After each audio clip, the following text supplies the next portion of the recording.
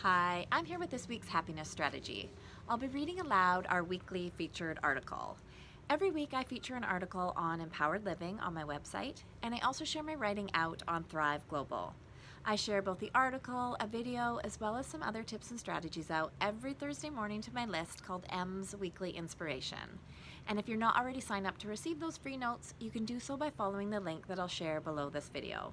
I'll also share the direct link to the article in case you want to have a read through later. This week our article is called Trust in Your Inner Wisdom, and it's one that I wrote a couple of years ago, but it still fits and it felt timely. How often do you discount your inner wisdom? Do you allow the noise from the outside world to overshadow the guidance and truth living within you? We are all influenced by life happening around us. It is natural to check in and see where we fit in with the rest of the world. The problem arises when we forget we have an inner guide we can trust to steer us in a direction most aligned with who we are. The problem grows into a giant monster when we turn our back on that wise voice and allow our ego to become the driving force of our lives. This is where true suffering is born. There is no need to get ahead of ourselves and panic or fear our ego. We can always come back to the sacred place within us to get grounded and hear the gentle whisper of our truth. If we're out of practice, it may take a bit of time to figure out which voice is our ego and which one is our truth center, but it won't take long. Our truth is a voice that will feel right. This voice is calming and non-judgmental. She will remind you all is well and to look around you for the evidence to prove why this is so. She will drop gentle hints and nudges to go in a particular direction or to reach out to a certain person. This voice is your intuition, and she is powerful and humble. She is often overshadowed by the booming voice of the ego, but she understands the ego has a place and will add to the human journey you are on. She will never leave you, even if you lead long stretches of life from your ego. When you make your way back, she will dust you off and offer you the inner wisdom and guidance you had been tirelessly searching outside to find. She will always be there. These three practices are the ones I go to when I need a bit of extra help to connect back in and hear my inner wisdom. These practices help me put all of the noise in perspective and find my way back home. If they resonate with where you are on your journey, give them a try and see how they fit. Practice number 1. Stop justifying and you will quiet the noise. Stop justifying. We don't have to validate why we feel the way we do or why we are on a particular path. In the grand scheme of life, the explanation isn't necessary. Nobody is truly that focused on anybody else. Everyone is on their own journey trying to navigate the best they can. Others can't make better decisions for us than our inner wisdom. Engaging in explanations to justify our inner wisdom only separates us from our truth. When we justify, we send the message we don't really trust what we are being guided towards and that we need external validation to hear we are okay and on the right track. It's like saying to our truth center, I hear you, I trust you, but hang on a second. I'm going to just go check in with my friends over there to see if they think you are right first. Our inner spirit and truth is truth. It won't misguide us or hurt us.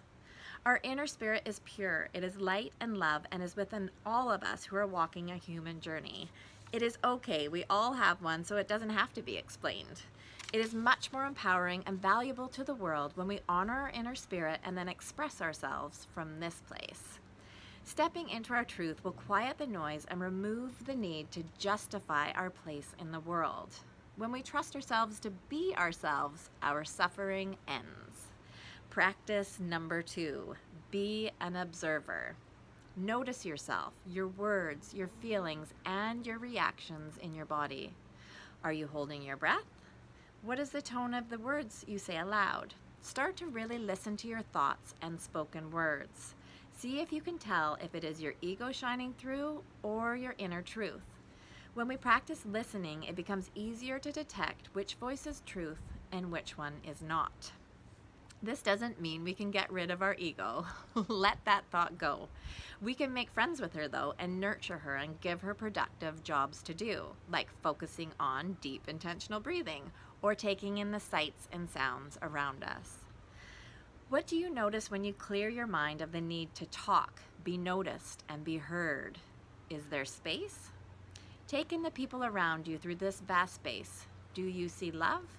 You might even be surprised to see your own human self reflected in their eyes.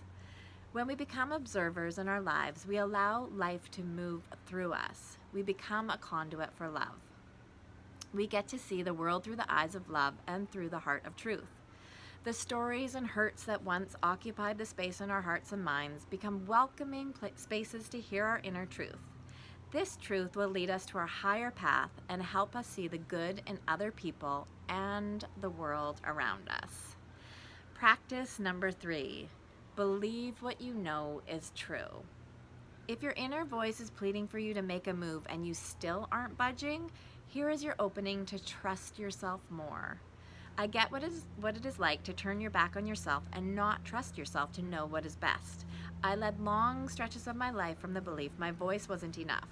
Through continued practice, I have found the more I listen and trust myself with the little things in life, the easier it has become to believe what I know is true in the bigger areas of my life. If it helps take baby steps to trust your wise voice, you don't have to jump in all at once. Warm up to the idea you are magnificent, powerful, and wise. Know that all the guidance you could ever hope for lives within you. Having faith in yourself is the most powerful gift we can give ourselves and the most empowering place we can lead our lives from. Believe what you know is true. Trust in your inner wisdom. So I'll leave you with those thoughts this week. And just as a reminder, you can go back through this article. I will include the link below this video. And I just encourage and invite everyone to just notice yourself this week, to see if you can't guide your life a little bit more from your inner wisdom, and to trust in yourself, and to lead your conversations and your choices, even if they're just, you know, small words and actions and decisions throughout your day, to lead them from your inner guide. And you'll know that you're being true to yourself when it feels right in your body. That's always a good indication, and to just have some fun with it, and to play with this practice.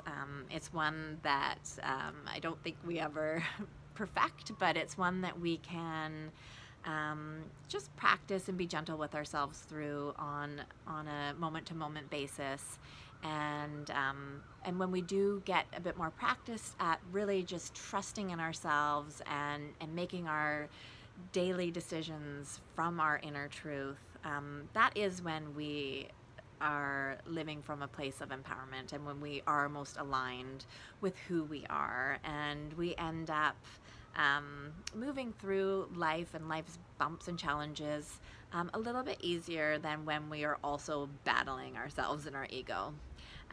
So again, I just hope that you have an amazing week, and you can look back through the article if that speaks to you. And as always, I wish you all the best this week, and I look forward to connecting again soon. Thank you.